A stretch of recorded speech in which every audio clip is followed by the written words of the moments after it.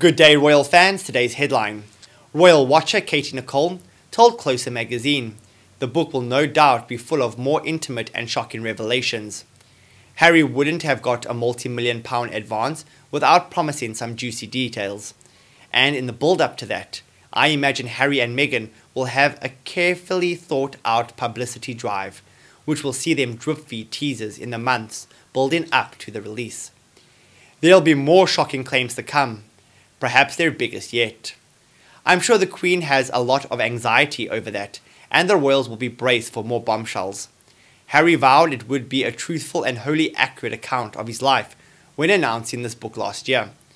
A publication date has yet to be confirmed, with exact details as to the book's contents kept under wraps.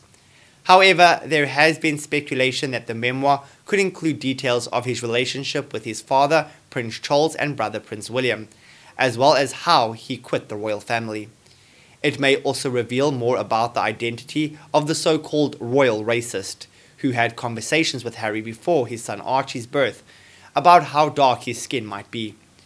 Miss Nicole's comments came after Richard Kay, the Daily Mail's editor-at-large, claimed that Prince Charles was concerned about the book being published so close to him taking the throne.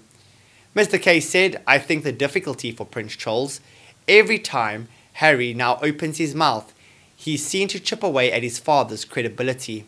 This must be undermining their relationship. They have on the horizon the prospect of Harry's autobiography or memoir. We don't know what's going to be in it. But we do know he has spent time digging into his mother's relationship with his father. They must be dreading the publication of that book and what it will mean." Royal correspondent Peter Hunt added that the Duke of Sussex is upset with how his exit from the firm was handled. He said Princes William and Harry are unlikely to build any bridges because of the wholly truthful account Harry has promised to fill the pages with. Mr. Hunt added, "I think there is no way it will because he promised for it, his memoir, to be truthful."